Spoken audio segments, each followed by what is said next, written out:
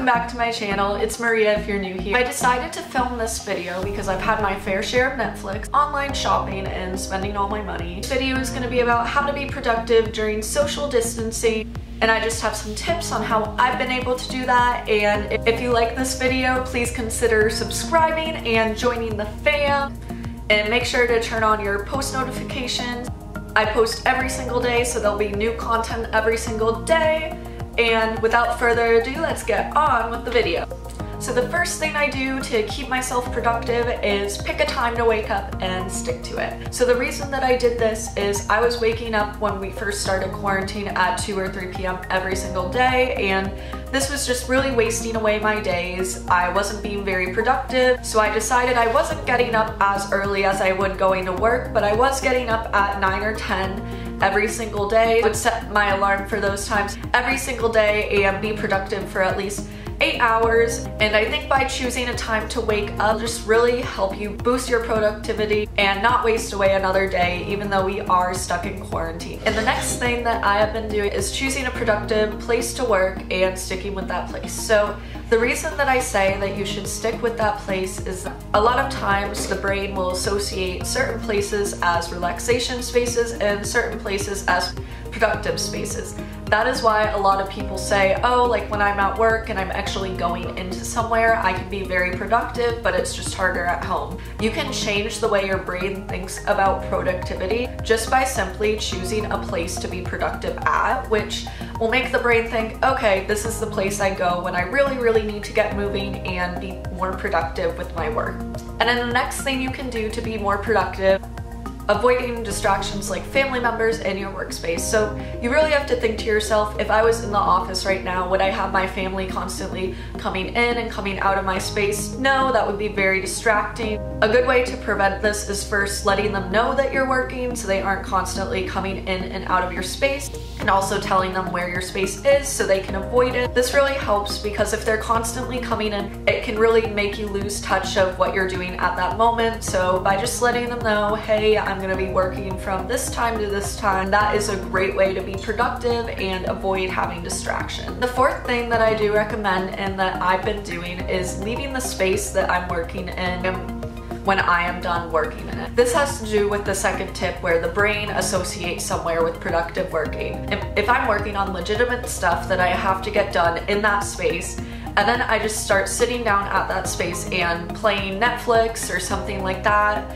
then obviously my brain's gonna get confused and it's gonna be like, oh, well, I can watch Netflix here, I can also do my work here, so I'm confused. By leaving the space when it's time to rest, you're really preventing that. The brain only associates that space as the place that you are working. And the next thing I do that helps me so much that I was having such problems with is planning out your breaks. So planning out your breaks is super important, and let me tell you why. So say I'm working on something, I'm kind of stumped, I'm kind of tired, so I say, all right, I'm gonna take a break. Then I come back for an hour and I'm working on it, then I go, okay, I'm gonna take another break. And then I work for another hour and then I'm like, okay, I'm gonna take another break. That is a whole lot of breaks. So if you pick maybe 1 or 2 times a day to kind of say, okay, so I'll like maybe eat lunch during this time for 30 minutes and then I'll take another little mini break, then you know what times you have your breaks and you're not taking little mini breaks that you don't need during the day, which can be really helpful because if you're home, you tend to say, okay, I'll take a break here, I'll take a break there. You realize that you've taken about 3 hours worth of breaks. So by kind of just setting in your schedule what times you're taking breaks, it's gonna help you be more productive and have time for your actual work. And then the next thing I really recommend is making a schedule and sticking to it.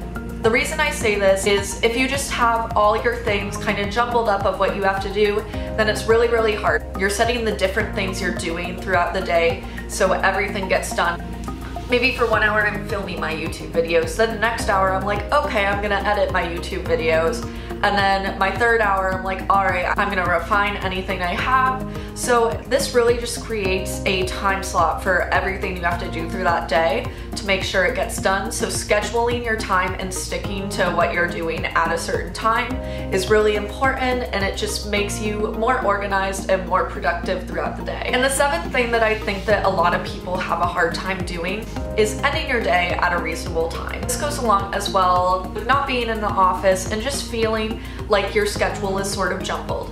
What I do is I try and be productive with other things from 10 to 6 p.m. every day. So that allows me to wake up a little bit later than I would if I was working, and just really allows me to say, okay, it's 6 p.m., you know, I've done all my work, it's time to relax rather than trying to catch up on other things. So there's always another day for you to do your work. Just treat your workspace like you are going to leave the office and go home, because that's really what you have to do with your workspace. Just stay there when you're working on things, but you really have to learn to move away from that and not put in extra hours just because you're at home, and just put all your work materials away when you've done a full 8-hour, 9-hour day. And a little bonus thing that I've been doing just to be a little bit more productive is coming up with something that I've always wanted to do, but there was always an excuse. I was working or I had plans or something like that. So I try and come up with something every day. So maybe one day I've been organizing my closet. Maybe one day I've been organizing my entire room. Maybe one day I've even been organizing what's going on my computer. By doing this, I'm just staying active with things that I need to do. I know a lot of people as well have been working out because they finally feel like they have extra time to do that. These little things will help you stay productive, and if you're able to come up with extra tasks you can do to pass the time, then you will feel a lot more productive throughout your day. And then the ninth thing about productivity that a lot of people kind of overlook is knowing when to rest. So knowing when to rest is extremely important because this can actually lower your productivity.